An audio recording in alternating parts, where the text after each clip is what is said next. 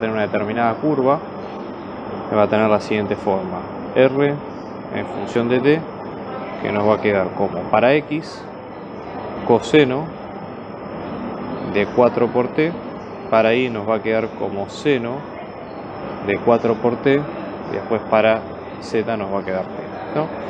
Y esta curva se va a mover con los valores de t entre 0 y 2pi. Y lo que hay que hacer es hallar la masa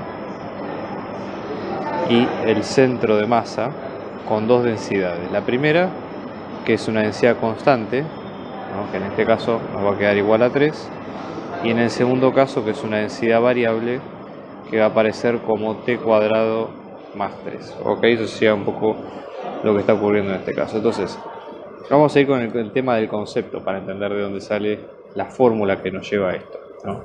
Siempre que nosotros queremos evaluar la integral sobre una curva de una determinada función, esto, digamos, va a ser la integral entre a y b de la función evaluada en alfa de t por la norma de la derivada de alfa en función de t diferencial t, donde alfa de t va a ir d con t entre a y b, que son los extremos de integración, y luego la imagen, ¿no?, en este caso de alfa. Y acá lo que vamos a tener es que es una parametrización, ¿sí?, de la curva de c, ¿ok? Y después f es la función. ¿Cuál sería la función en este caso? La densidad siempre va a ser masa sobre algo. En este caso va a ser masa sobre longitud. ¿Por qué? Porque la densidad de masa justamente es dónde hay masa y dónde está repartida. En este caso, como es algo de solamente una dimensión, la densidad va a ser lineal. Entonces, justamente lo que queremos calcular es eso, una masa de forma distribuida en forma lineal.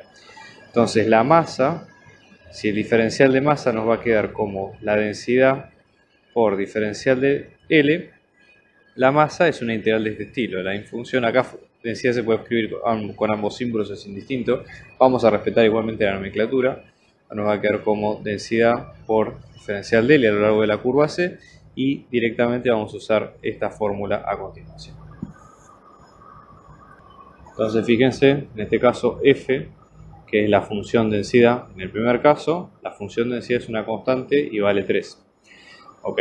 Y la curva parametrizada, el alfa de la fórmula, es el mismo r de t que nos habían dado como consigna, que en este caso iba a ser coseno de 4 por t, luego tenemos seno de 4 por t y luego tenemos t, ¿sí? Entonces, ¿sí?, vamos a tener r' de t.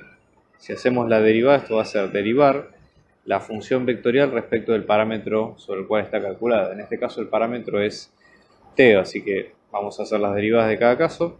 En cada caso puede tratarse de funciones compuestas, así que vamos a hacer esas derivadas mismo. Esto nos va a quedar como 4 por la derivada de coseno, que nos va a quedar por menos seno de 4 por t. Ok, todo esto de este lado. Después tenemos 4 por coseno de 4t y finalmente 1. ¿Ok? Y luego la norma de esta derivada, que básicamente consiste en elevar al cuadrado todos los elementos de la misma, ¿sí?, y aplicar la raíz cuadrada. Entonces vamos a tener menos 4 por seno de 4t, todo esto al cuadrado, más 4 por coseno de 4t, todo esto al cuadrado, más 1 al cuadrado y todo esto raíz cuadrada. Entonces observen que esto va a quedar como 16 por seno al cuadrado de 4t más 16 por coseno al cuadrado de 4t más 1, todo esto raíz cuadrada. Podemos tener la igualdad, la identidad trigonométrica de seno cuadrado más coseno cuadrado, ya que en este caso esto nos va a quedar como 16. Fíjense que esta igualdad trigonométrica, independientemente de lo que nosotros tengamos compuesto con seno y con coseno, va a quedar 1, ya no hay mayores variaciones. Entonces todo esto, todo este término, queda igual a 1, y en este caso vamos a tener la raíz de 16 por 1 más 1, en este caso esto nos va a quedar la raíz de 17. En este caso quedó el cálculo hecho. Y luego tenemos la otra parte de la integral. Ustedes recuerdan la fórmula, donde en este caso teníamos Nosotros calculamos recién esto, la norma de la derivada, f compuesta con la función. En este caso f, ¿sí?, la función densidad f, que es la densidad, nos queda la constante 3. Por lo tanto, en este caso, como ya queda compuesta en función de ese término, luego tenemos a, b, el intervalo sobre el cual se va a mover t, que ya lo dice el enunciado, que está entre 0 y 2pi. Por lo tanto, la masa se va a definir como la integral entre 0 y 2pi de f, que en este caso es la densidad, que es 3, por, digamos, la norma, digamos, la derivada de la función evaluada en el punto, que en este caso nos va a quedar como la raíz 17, todo esto por diferencial t. Observen ustedes que la función densidad, acá como es una constante no hay problema, todo esto es una constante, así que sale multiplicando fuera, y vamos a tener la primitiva de diferencial t, que nos va a quedar t evaluado entre 2pi y 0. Y este resultado lo que nos va a quedar es 2 por 3 es 6, o sea 6 por raíz 17 por pi. Eso lo quedaría en el primer caso. En el segundo caso, en el caso b, donde nosotros tenemos que ρ, nos va a quedar como la función t cuadrado más 3, ¿sí? La masa se va a definir como la integral entre 0 y 2pi de la función t cuadrado más 3, todo esto por la raíz de 17, todo esto por diferencial t. ¿Sí? Acá dejamos la integral planteada, si la quieren resolver no hay problema. ¿Qué pasa, por ejemplo, con los centros de masa? Bueno, para los casos, tanto para el caso A y para el caso B. En el caso de los centros de masa, nosotros vamos a tener algo muy particular, porque el centro de masa básicamente es la ubicación del centro de coordenadas, ¿sí?, o el centro ponderado de la masa dividido la masa total. ¿Okay? Eso sería un poco lo que está ocurriendo. Entonces, en el caso de variables finitas, por ejemplo, supongamos que el centro de masa como vector nos va a quedar x del centro de masa, y del centro de masa y z del centro de masa. Entonces, ¿esto cómo se obtiene? Básicamente haciendo la integral de x, ¿sí?, o sea, básicamente por la densidad por el diferencial de L, ¿sí?, o el diferencial de L compuesta en x. Luego tenemos la integral de y por la densidad por el diferencial de L, ¿sí?, en este caso, y luego tenemos la integral de z por la densidad por el diferencial de L. Todo esto dividido la masa total, ¿sí?, que es la que calculamos al principio. Por eso es necesario calcular primero la masa para después calcular cuáles son las coordenadas del centro de masa, porque hay que hacer integrales en cada uno de los lados en particular.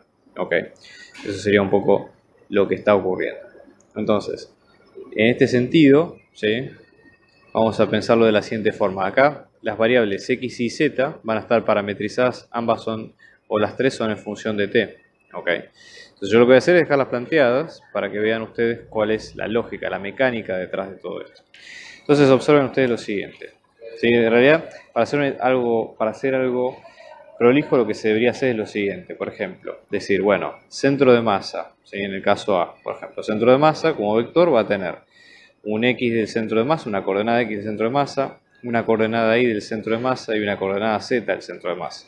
Entonces, si de estas tres van a salir tres integrales, x del centro de masa va a quedar como la integral de x en función del parámetro t, por la densidad en función de t, por en este caso por el diferencial de L, que es el diferencial de la curva, ¿sí? Luego tenemos esto, ¿sí?, dividido, en este caso, la masa total. Luego tenemos para y en centro de masa es lo mismo, ¿sí?, la misma integral, pero en función del parámetro y. Y luego para z, lo mismo, pero esta vez evaluado con z. Es decir, no hay mucha variación con lo que estamos observando, ¿ok? No hay demasiado cambio. Entonces, por ejemplo, en el caso de x del centro de masa, ¿cómo nos va a quedar? Bueno, la variable x está definida como 4 coseno de 4t. Entonces va a ser la integral entre 0 y 2pi de coseno de 4 por t por la densidad, que es 3, por la norma, ¿sí?, de la derivada, que en este caso nos había dado raíz de 17. Fíjense que es igual que la integral anterior, lo único que le agregamos la coordenada x como varía según la gráfica, ¿no? Diferencial t, esto nos va a dar un escalar, y luego el dividido la masa, que nos había dado en el primer caso. Y del centro de masa nos va a quedar la integral entre 0 y 2pi de coseno de 4t, perdón, esto es seno de 4t por 3 por raíz de 17 diferencial t, todo esto dividido la masa, y finalmente z, el centro de masa, nos va a dar exactamente lo mismo, pero con t, que es el parámetro independiente en definitiva de este caso. ¿Ok? Eso sería como un poco como va quedando. Si quisiéramos hacer el segundo caso, donde tenemos la densidad como una variable, ¿sí? Acá básicamente lo que vamos a hacer es lo siguiente, fíjense.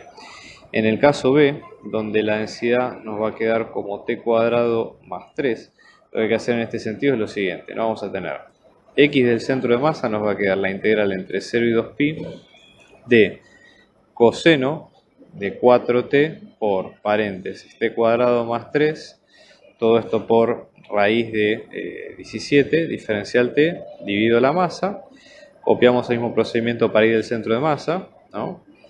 Y copiamos el mismo procedimiento para z. Fíjense que de hecho esto no tiene mucha ciencia. Observen ustedes lo siguiente, que más allá de que nosotros obviamente vamos a obtener 3 escalares distintos, donde esos 3 escalares obviamente son las coordenadas que obviamente no tienen que tener componente t en ningún punto. ¿Ok? Nada, y con eso ya pueden sacar cuánto vale el centro de masa.